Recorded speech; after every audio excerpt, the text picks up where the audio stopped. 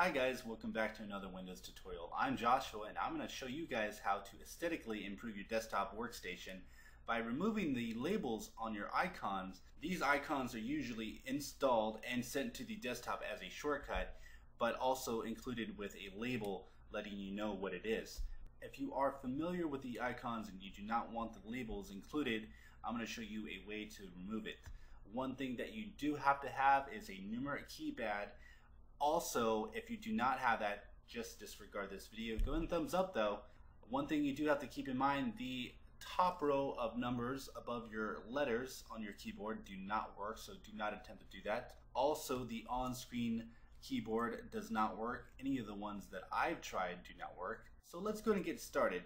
One thing you do have to have on and enabled is the Num lock. Let's go ahead and right click on any of the icons you choose. Hold down Alt, press 255, and then press enter.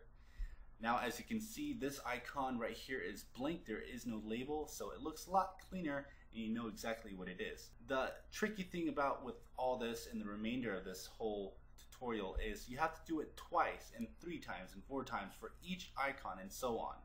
So for example, I'm going to rename this. I'm going to hold down Alt, press 255, and then let go of Alt, press 255 again, and then press enter.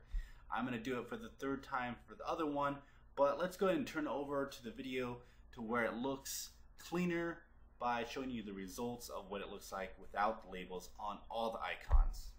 Okay, here we are with the icons itself. We have blank icons with no labels, but just the icons, and also the shortcut icons that are within the desktop icons. As you can see, it took me quite some time. If you looked at the time, you had to do it a bunch of times. Alt 255, let go of Alt 255, blah blah blah. I think I did it up to like 19 times, but it's more satisfying. I'm not going to keep it like this. I'm just going to show you guys for those that do, those that have more of a higher standard of keeping their desktop more minimal. This is the best idea for you guys. So if you guys like this idea, go ahead and do it. It can be, like I said, a little challenging, so go ahead and take your time and also say the 255 out loud. That way you can keep track and make sure you list them off, like 2551, 2552, and so on.